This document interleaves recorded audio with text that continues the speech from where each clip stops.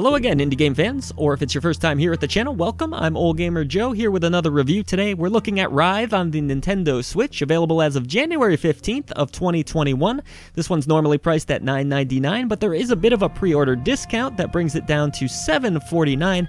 It's an arcade action first-person shooter that comes from developer and publisher MissionCtrlStudios. There's a fun little side story I want to mention to this one. The developers told me that they actually created this game to celebrate their engagement in Thailand. So Thomas and Jody, congratulations. We hope you have a wonderful life together. But what a strange game to bond over, I have to say. But hey, I'm not judging. If only love was as simplistic as the gameplay is in WRITHE.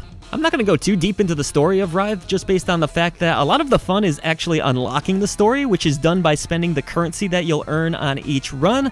But the core concept here is that giant worms are after you, they're trying to kill you, and it's up to you to survive for as long as possible. WRITHE features 3 maps in total: Rundown, Jungle, and Factory. Most of them are small in design, which makes sense when you figure out what this game is all about. You're on the run, you have 2 different guns that you can use, including a shotgun and a plasma gun, and you just want to get a higher and higher score, which is done by surviving. Nothing more, nothing less. These worms are pretty relentless, so you'll have to carefully rely on both your aiming and your platforming skills if you stand any chance. As you are playing, a timer will rise, and the longer that you last, the higher you'll rank on the leaderboards. The controls for the most part are pretty responsive here. I found that the platforming and aiming worked well, and you really didn't have to worry about too many controls just because of the fact that there's really no weapon switching or anything like that. It's just aim, shoot, and dodge. That's pretty much all there is to it.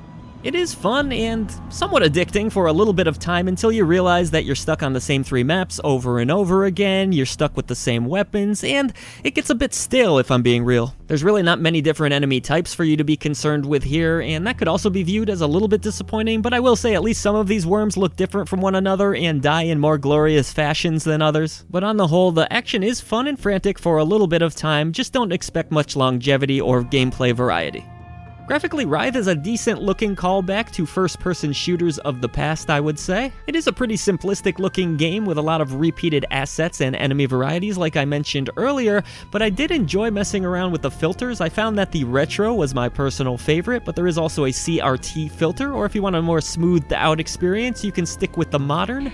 Another nice little touch to the presentation of WRITHE is the fact that there's a performance mode, if you so wish, that will boost the performance of this game up to 60 frames per second, and I ended up enjoying playing that way quite a bit, as I suspect many of you will. In a first-person shooter game, it is important to have that fluid gameplay after all, but it's nice to have the option if for whatever reason you prefer graphical fidelity. I will say that the electronic or industrial-infused soundtrack is nothing special here. I wasn't a big fan of it, and it's overshadowed anyways by the loud bullet sounds. I'm not even sure if you can adjust these or not, but I didn't really care because the music just kind of drifted off in the background for me. I wasn't a big fan of the soundtrack on a whole, and the whole sound presentation is a little bit on the generic side. On the whole, the graphics aren't half bad in WRITHE, and the performance mode is great, but the sound design leaves a little bit to be desired. WRITHE is a game that shows off a young developer's talents in a lot of cool ways, but it feels more like the mode to a bigger game that doesn't exist, unfortunately. The gameplay does ultimately wear thin and get a little bit stale, but I have to credit this developer. They have a whole lot of talent, and I would love to see them make a full fleshed out first-person shooter campaign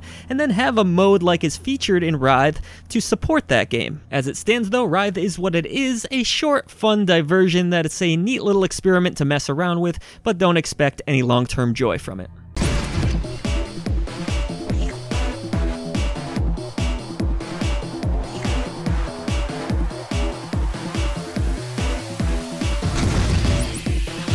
So what do you think, first-person shooter fans? Will you be playing WRITHE? Let us know in the comments section below, and if you have enjoyed our video coverage today, consider hitting that subscribe button and that bell notification to keep up with all that we do here at I Dream of Indie.